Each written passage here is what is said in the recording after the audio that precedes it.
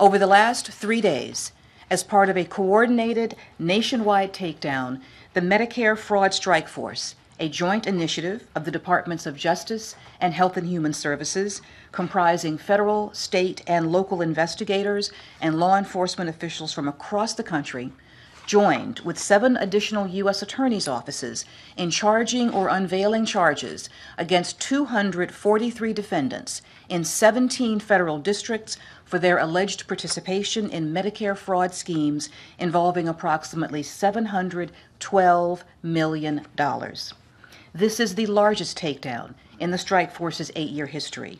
It is the largest criminal health care fraud takedown in the history of the Department of Justice, and it adds to an already remarkable record of enforcement.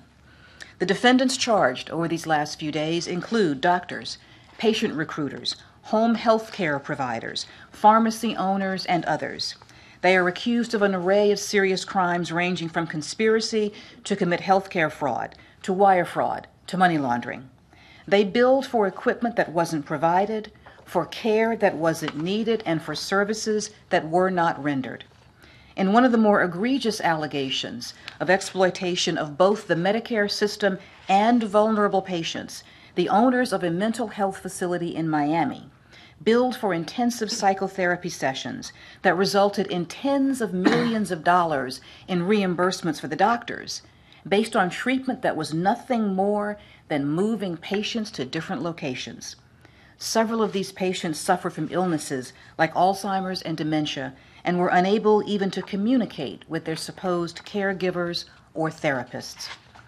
Further, nearly 50 of the defendants in this takedown are charged with fraud relating to the Medicare prescription drug benefit program known as Part D, which is the fastest growing component of the Medicare program overall.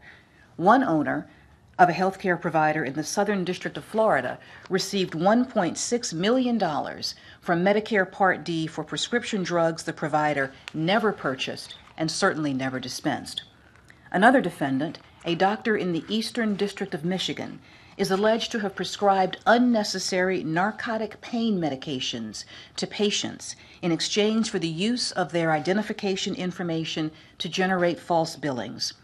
Patients who attempted to withdraw from the scheme were threatened with a loss of access to their prescription narcotics. Having deepened these patients' addiction, the doctors then used that addiction to keep patients bound to their scheme.